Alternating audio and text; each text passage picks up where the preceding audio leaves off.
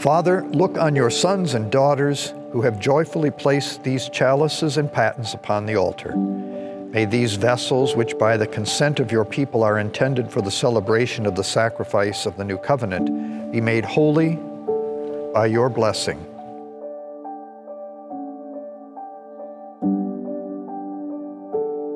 Congratulations. Thank you. We're going to get every ounce that you've got. I know. Yeah, you too. I've done 65 years, and I always liked it. I did. As Isaiah says today, God has given you a glorious mantle instead of a listless spirit.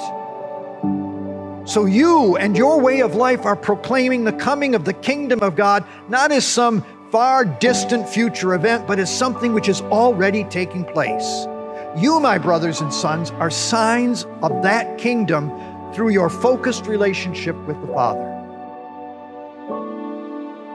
Let those who are to be ordained priests come forward.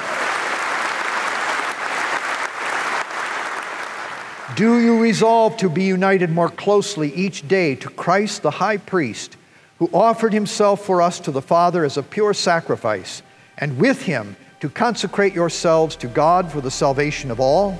I do with the help of God.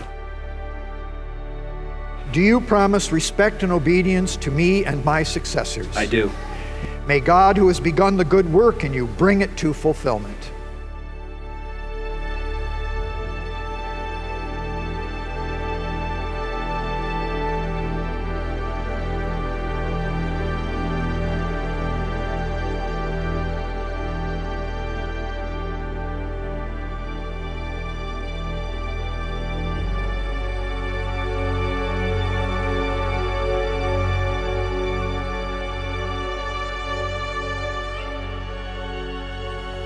May the Lord Jesus Christ, whom the Father anointed with the Holy Spirit and power, guard and preserve you, that you may sanctify the Christian people and offer sacrifice to God.